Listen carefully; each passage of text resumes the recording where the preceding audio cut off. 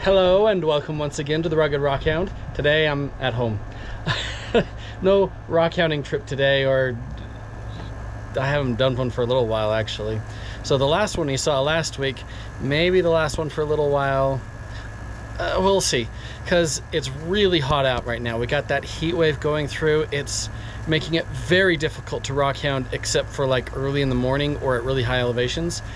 Both of which are very difficult for me at this time with the workload I've got. So I want to get out rockhounding, but not sure when. So when I can't, because of like really hot weather, I'm just gonna do some cutting videos. So I hope you enjoy it. We're just gonna cut when we can't rockhound, but I'm gonna try and make sure at least we'll have a video every Friday, whether it's cutting or rockhounding. Maybe when we get on our family reunion trip, maybe I'll manage a time to rockhound then. Who knows? Anyway, let's get at it. Let's see what we can cut open today. Starting off with some of the old bird's eye stuff. The other side broke, and this side, not very good. Oh well. This is kind of like a jasper that's from out by Enterprise Reservoir. Looks about what I thought it would look like from the outside. Still, it's a really pretty rock. That red going through it. Here's some of that agatized barite from Cisco and Yellowcat, but it shattered, so this is the side that mostly stayed intact. Still, it's got some good agate in it. Here's one of those pieces of agate from last week's video when we went down to New Mexico. It shattered here, and this is the one piece that stayed intact. That's a pretty nice one. Not too bad. This is a little piece of the black agate from Levan. Oh, can't even talk today. Levan. So let's take a look. Oh, that's a nice piece actually. I don't know if you're seeing it all. Let me put it in the shadow for you. Maybe you can see through it now. That's those are really cool pieces. Nice. Here's a good old Dugway geode. Let's take a look. Wow, wow, that's a lot better inside than I was thinking it was going to be. Oh, that's nice. That is a nice one. This was an agate nodule I had sitting around. It shattered on this side. Can't remember if I collected this or if it was given to me. But yeah, this side shattered, and that's what it looked like in the inside. That's pretty nice. Cool. Here's a nice little piece of agate. This, I believe, was given to me by a subscriber. Yeah, the ones that a subscriber gave me last year. And oh, that looks nice inside. Look at that. Huh, actually goes this way. There we go. Cool. Here's some of that Bertrandite stuff that I collected that while back. Oh, that's pretty nice. Yeah, even without the purple, this is a really nice one. Another geode. No, that is not a Dugway geode. That's got to be one of those Enterprise Reservoir geodes. It's kind of like a root beer color in there. That's cool. So this is from Cisco and Yellowcat, where you got some replacement of barite. And very white.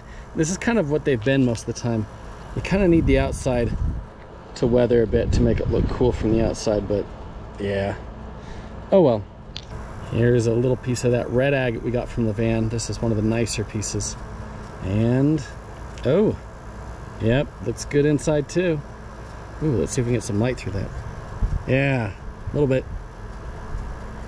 Nice. So this is just some agate that was sitting in my stuff. It might be a limb cast.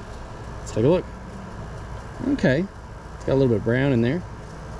Not too bad. Yeah, I think that's a limb cast. Cool. Here's that red agate that my subscriber gave me last year. I forgot what he called it. It had a specific name to it. Anyway, here it is cut open. Nice. It's about what I thought it would look like, but it still is very pretty. That is neat stuff. Another geode. This one had a really good shape to it. Usually those ones look really good. Yeah, that's a good one. Nice. What is that? It's the letter P maybe? Something. Really cool though. Nice geode. All right, here's a nice big piece of jasper agate. I think this came from that location Tim found that's over by Little Moab. Oh, there's a lot of black in that one. Ooh, a little bit of green right there though. Tiny bit of green. But yeah, that's a lot of black. Here's some Salina Wonderstone. I went ahead and just cut it into several pieces. Let's take a gander. Nice. Looking good.